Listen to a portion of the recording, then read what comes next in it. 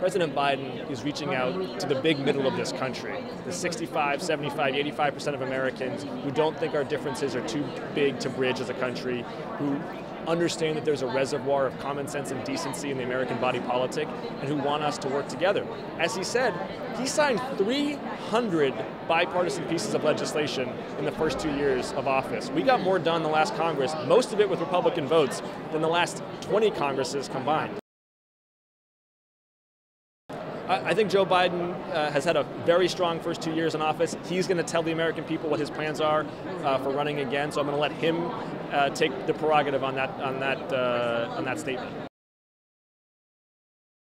For me, the immigration and border security issues extremely personal and important. And I hear President Biden make calls to really end the fentanyl crisis, but this administration has the power to do that, and they've actively chosen not to. And it's, in my opinion, because we see the largest voting minority in the country being Hispanic Americans, specifically those of Mexican descent, and that they're looking at the immigration topic and debate as a political tool of power.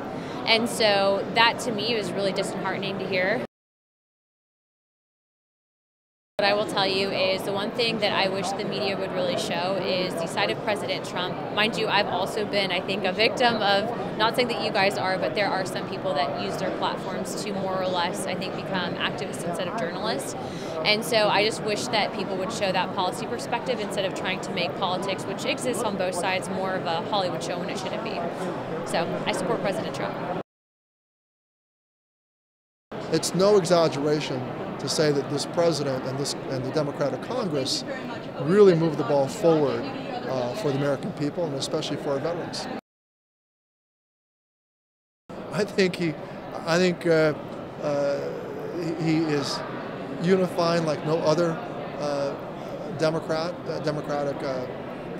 potential candidate in the field, and I think his record gives a strong strong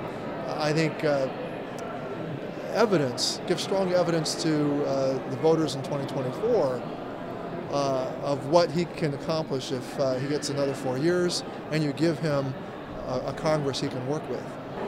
Well, looking on the plus side, I like that he wants to do something about fentanyl and the checking of more and more what's coming across the border container-wise, but obviously if we're going to be really effective on it, we need to control the border because of all the influx of people and mules and those that would be running that product through there. So it needs to be a complete job if we want to actually do that, because obviously we know how badly it's affecting American citizens and their health. It's horrific what fentanyl is doing here. I want to be optimistic too that he and Kevin McCarthy can start working some things out. Of the immediate need, we have the debt ceiling that has to be adjusted here. Our side's looking a little more for having some more limitations on spending because we can't keep going this way. We've gotten through the COVID period, which a heck of a lot of spending on that. And I don't think it was helpful that he wanted to make Republicans out to being cutting Social Security and Medicare. That's not what we're talking about at all. But if we want to be realistic about it, we're going to have to look at when Social Security really hits the wall in about 2033, are we prepared to do things to help not have that happen at that point? With a real conversation, Republicans and Democrats constructively, instead of saying, ha, you want to cut Social Security by merely even bringing up that it needs to be looked at.